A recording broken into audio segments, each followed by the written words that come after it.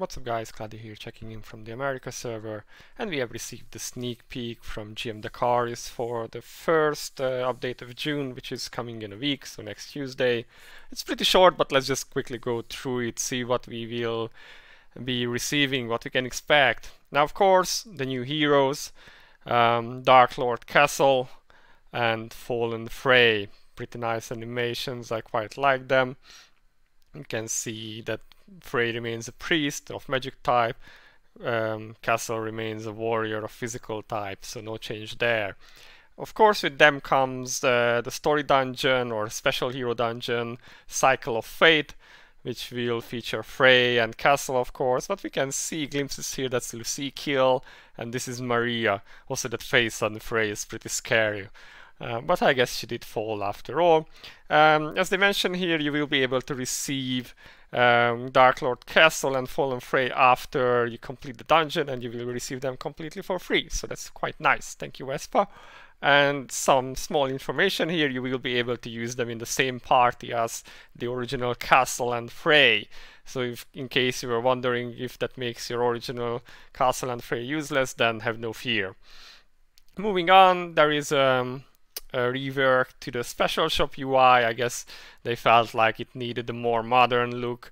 Now you can use some text to more easily search in it. All in all, it's just a graphics update, so nothing fancy or nothing big. And finally, there is a rebalance coming to chapters 8 and 9, as well as Dragon Raid tier 7 and 8. From stages 1, 2, 3, and Hard Raid and Field Raid. Now I'm guessing this means that they are getting nerfed a bit so people can complete them faster, because as we know, in August we are receiving chapter 10, which means that they want probably people be able to clear these dungeons and stages before the big update comes. So that's it really, guys.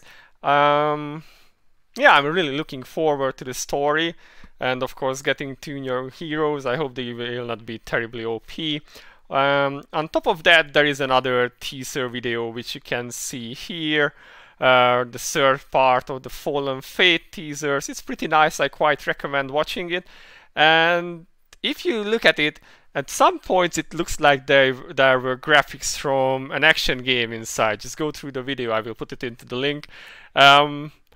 Yeah, that's kind of intriguing. Could it actually mean that there is some KR action game in the works? Now, there was like a fake post on Facebook about this that turned out to be fake, but who knows what actually Vespa is working on. So curious. Check it out, guys, and let me know what you think about it.